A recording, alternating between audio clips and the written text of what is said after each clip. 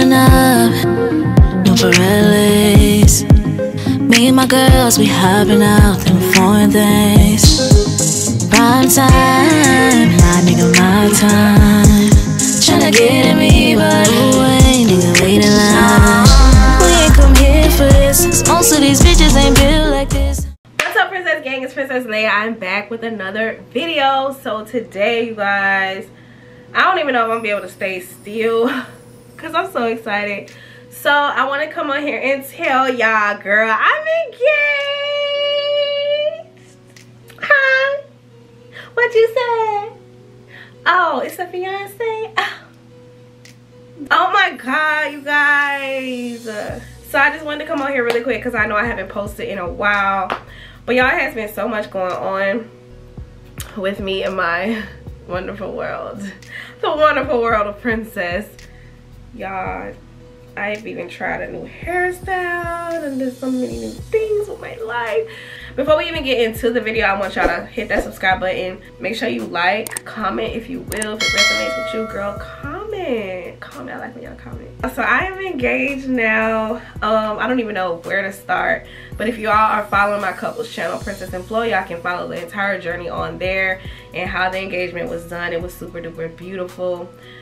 A day that I will never forget. This was so big to me just because, like, nobody's ever done anything like this before for me. And I'm so happy with Flo. Like, I'm so happy with the person that I'm with. It started off on business terms, like strictly. Like, you could have never told me that I would be with this guy. Like, seriously. When I first, like, I guess realized that I started liking him, honestly, I was not looking for nobody. It was not, you know, interested in being in a relationship or none of that stuff. I was just kind of like trying to be to myself, mind my business. Just the first beginning of our relationship was just strictly friends, music. He actually came out to me first that he was interested in me, and I don't even feel like going into the whole story, but all that matters is that we engaged now. We started off where we started off and now we here, and the engagement was so freaking beautiful, y'all. He set it up so nice. Him and my management got together with some of my friends and they all made it a very special day for me. I think what it is for me is that, like, I'm still kind of like in those like squiggly cute stages of it, because it's just like, oh my god, I'm a fiance. Oh my god, like, when do I start planning a wedding? What do I do? I don't know, like, what to do. Like, I'm just froze. I'm stuck. I'm just still stuck in that whole like stage of, I'm a fiance, oh my god, that I can't even move on to the next step. Like, I can't move on to the next step. It's like, I want to embrace this moment for as long as I can, because it's like, you know, when you first start dating somebody and it's like, y'all are just so cute, everything is just so new and fresh, and it's just like, oh my god, that's my boyfriend. Like, oh my god, it's just like a cute connection. It's like you still blush at each other, y'all still have like that fire, and it's a new fire, it's a new flame that has come about.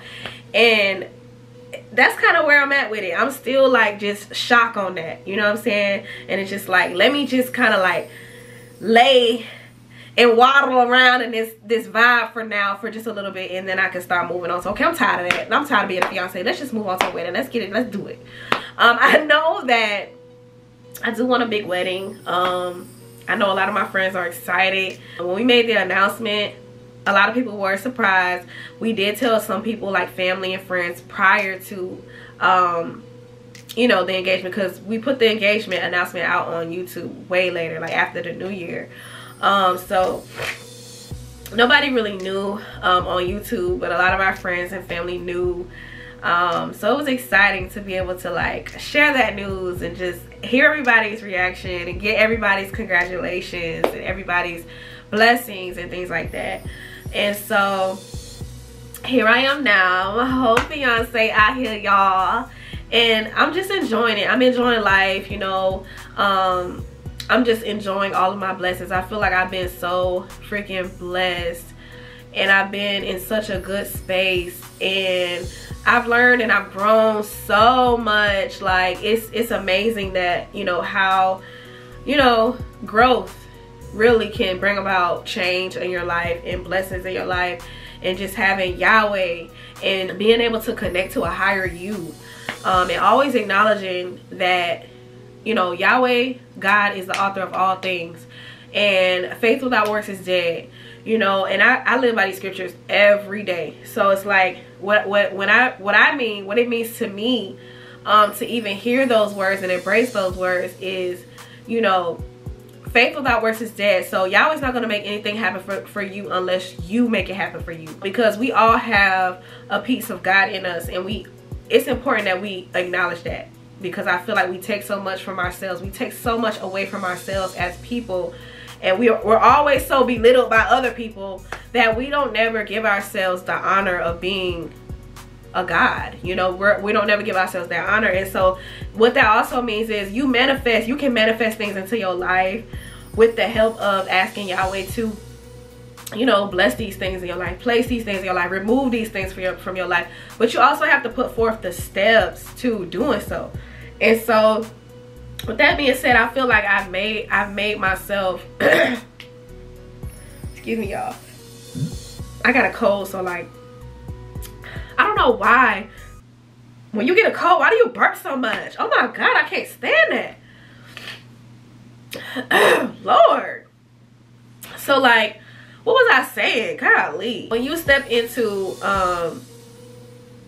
somebody else that can recognize the Yahweh in you, the God in you, the beauty in you, the grace in you, and they honor that and they respect that and they accept that so much, and it's like, for somebody to be able to do that, it's like, this is my person, this is my soulmate, this is my, you know what I'm saying, this is my like mind. You know what I mean? It's always important to find like minds, no matter if it's a friend, a business partner, a spouse, it's always important to find people with like minds. And I always, since I've disconnected from a lot of people that weren't like minds, I've become to recognize myself connecting with more people that are like minds. And it's hard because everybody wants to attach to you, and it's like, I can't give myself to you. Like, I'm sorry, like, I have to preserve myself for those that deserve it. And I feel like that's been my journey throughout my whole life. You know, it's been a attach and detach, and, you know, a reattach and a detach. It's like a whole like process that goes on throughout life that, you know, eventually you have to fully detach from something in order to make yourself available for somebody that's going to actually appreciate you. And that's just where I'm at. I feel like Flo, he recognized that in me. Like, he recognized something special in me that even I didn't see, and nobody else can show me, nobody else can point it out. And ever since I met him, he always told me I'm beautiful. He tells me that every day. Like, I just walked in the room, he was down there in the studio, and I walked in, he's like, hey beautiful. And it's just like, he tells me that every day. It's like, he tells me that in a way where it's like I'm a new woman to him all the time. Like, each time he see me, I'm like, I'm never old to him. And that's kind of like where our relationship has always been. Like, it's just like, we never get tired of each other.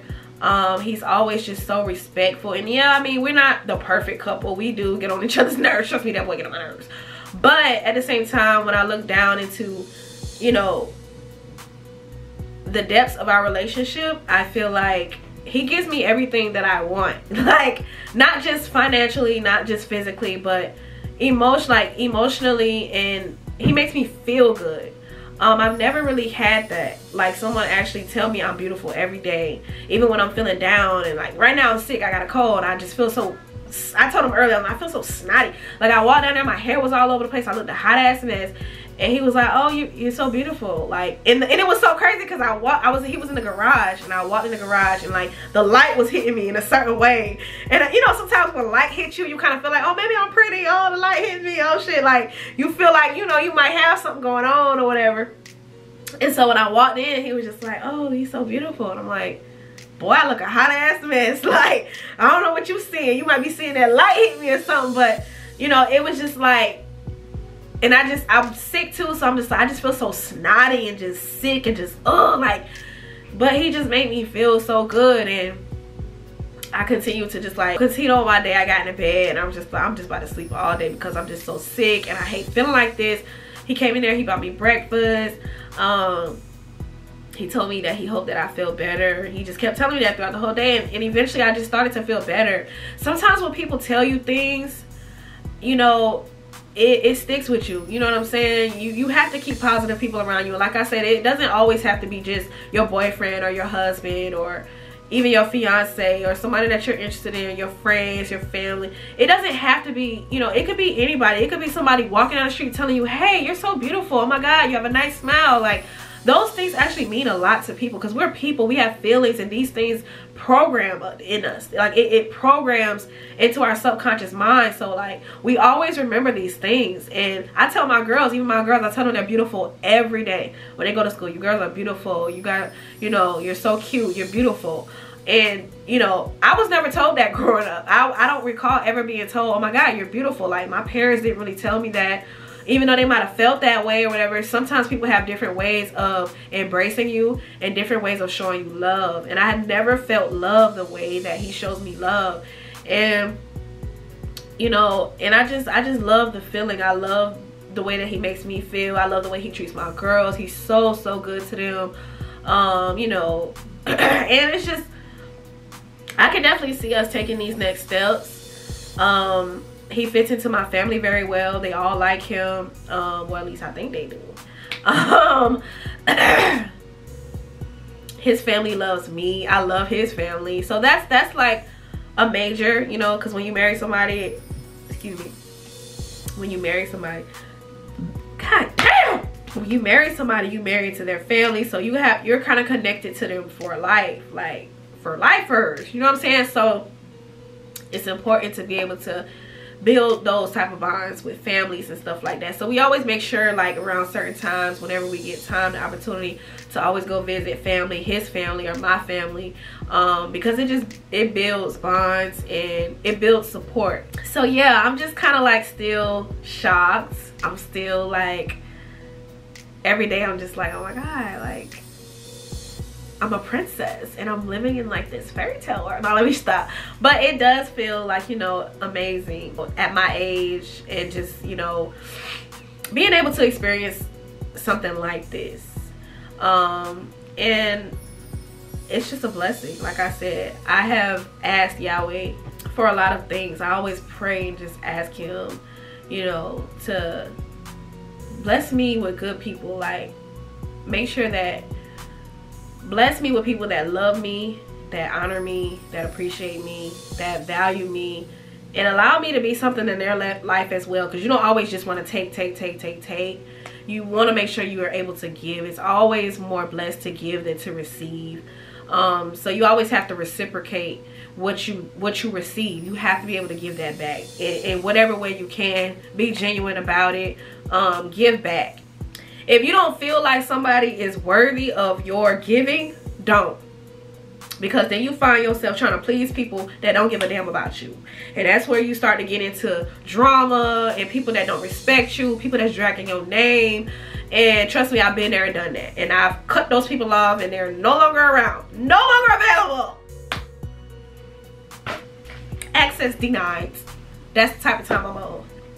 I have been super duper big on respect and people that value me, because I love people. I've always been a people person. You guys, anybody, my grandmother, my imam, my mom, they have stories on me for days as to how much I've always loved people, loved helping people, loved making friends, always been social, never just been to myself, like antisocial or just, oh, not want to be around people. Nope, not those.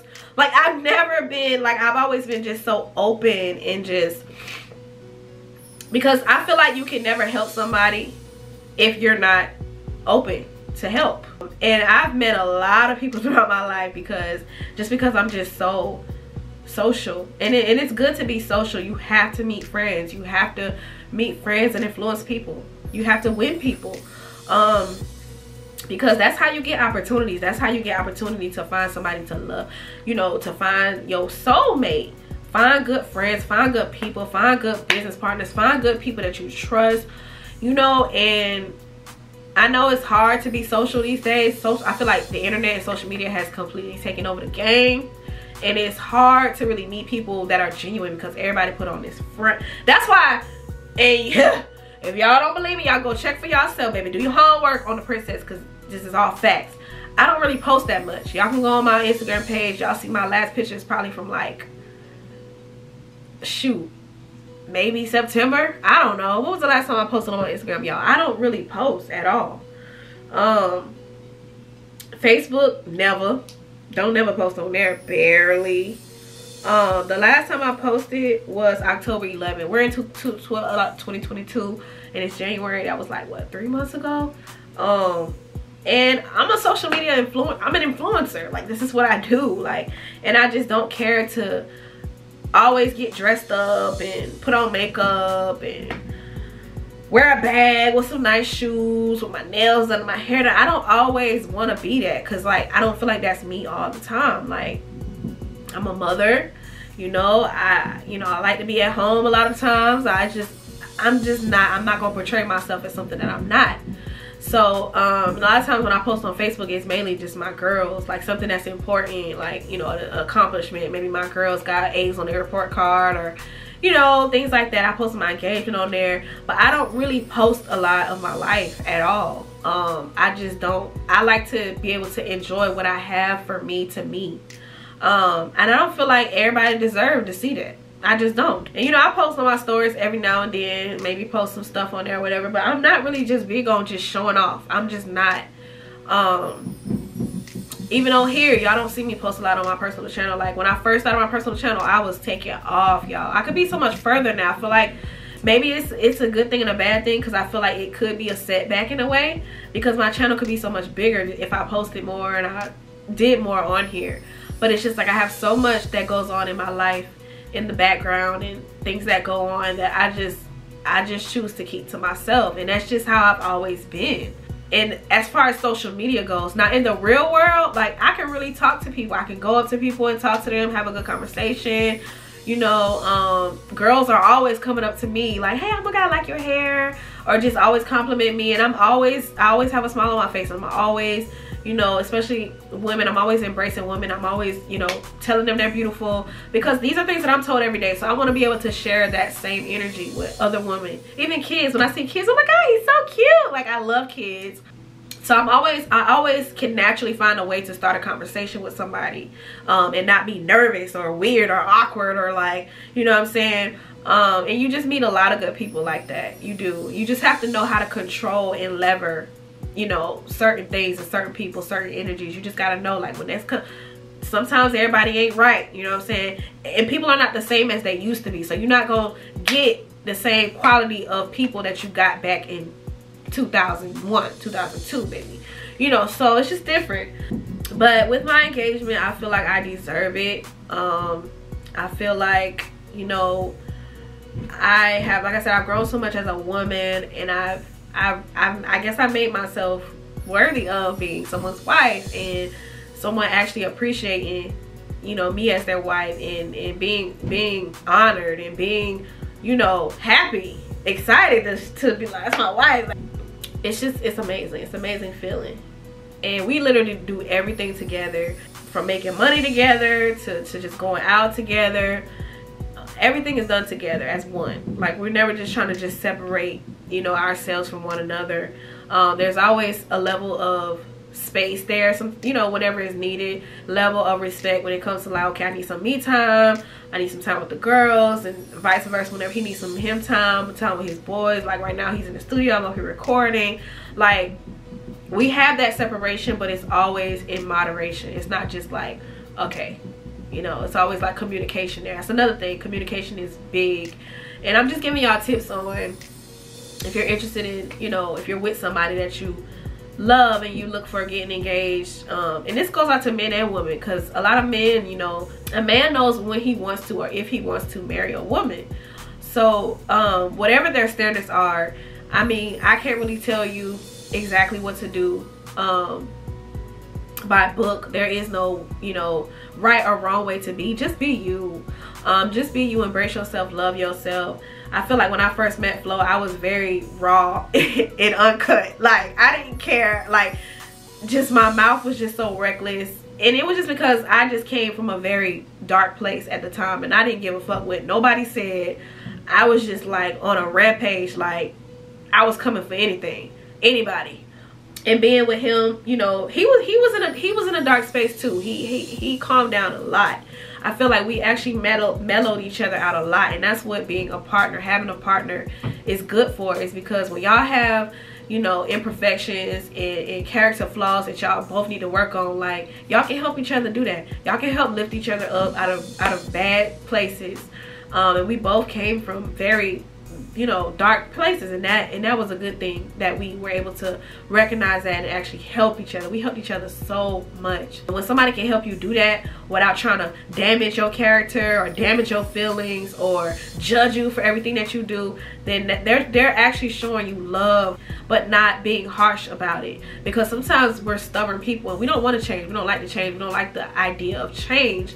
But if you want to be with somebody, you have to be able to accommodate, you know what I'm saying, like, their feelings. You know what I'm saying? They got to be able, vice versa. It's all compromising, and you just both have to make changes together. It's not ever one-sided, I made so many changes. He's made so many changes.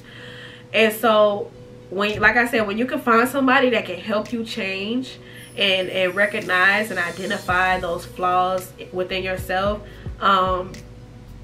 they're for you. And if you can feel like yourself around them without walking on eggshells, or without feeling like, oh damn, I gotta be this perfect girl, or else he's gonna come for me, or he not gonna love me today, or, you know, then that's not the person for you. You know, there's somebody for everybody. And if you have to bend over backwards for somebody that's just always gonna keep bending you backwards more and beating you down to the ground, it's just like you're taking every little bit of yourself. You're being torn into pieces, and you don't even, you know what I'm saying? So it's like, don't let nobody tear you apart, because the next person, you know, it's gonna be hard for them to put that together. I feel like I was broken in a lot of ways, and Flo definitely helped put me back together. And so, like, I feel like I can just be myself. I can be relatable. He understands me. He listens to me. There's no judgment. Like, he understands. Even if he doesn't like something, he's always finding solutions that won't offend me. You feel what I'm saying? And I feel like that is like so acceptable to me. Like, so, you know, find you somebody if you're, you know, in love, or if you're looking for love. I never thought that I would be with a white guy. Like, I never, and I'm not even gonna lie to y'all, I've never been against interracial dating. I actually had a white boyfriend when I was like 12, 13 years old. His name was Matt. It's funny because his brother's name is Matt, but his name was Matt. He lived in Orlando. When I lived in Orlando, I dated him for a while. His family liked me. It was kind of like my summer boyfriend, because over the summers I would go over to my friend's house, Ebony. We used to cheerlead together, and we went to school together. And she was my best friend. And it was a guy in her neighborhood. He used to drive around this little Miata. He used to steal his mom and dad's Miata. He was like probably like 15 or whatever. And yeah, me and him, we kicked it, you know what I'm saying? It was my boyfriend, my little yeah. So I dated him. I dated a mixed boy in middle school. His name was Brandon. He had really pretty eyes, girl. He was so cute. He was mixed with white and black. We dated for a little bit. I dated a Hispanic guy. His name was Jonathan. He had braces, girl. He was so cute, girl. We rode on the same bus. I think I was in the 7th grade. He was in the 8th grade. Not only that, like, I have a lot of interracial and throughout my whole family.